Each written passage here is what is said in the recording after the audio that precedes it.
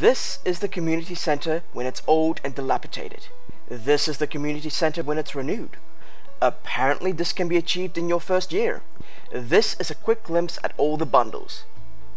Did you get that? Neither did I. So let's break it up and slow it right down and achieve this community center in 1 year of gameplay. Today, we're going to look at the boiler room. The boiler room.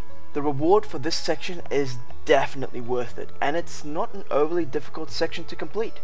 You find everything you need for these bundles in the mines, and you could have this section done as early as level 80-ish in the mines. Let's see what we need. The blacksmith bundle. Straightforward here. You need a copper, iron and gold bar for this bundle. The ghosts in the mines between level 50 and 80 drop gold sometimes, so you could have this gold bar well before you even reach the lava levels. You are rewarded with a furnace. Get smelting. The geologist bundle. You need 4 minerals for this bundle. You'll get the quartz and the earth crystal in the copper section, the frozen tear in the frozen section, and the fire quartz in the lava section. Simple as silk.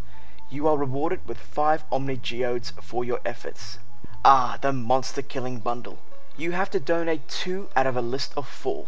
The easiest ones here for you would be the batwings and slimes or the solar essence. The ghosts on level 50 drop a singular essence, whereas you need to slay 100 plus slimes to get all the slime.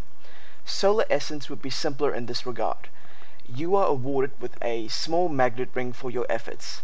The final reward for this section is fixing up the town minecarts, and now you can zip between the bus stop, the mines and the town in a blink of an eye.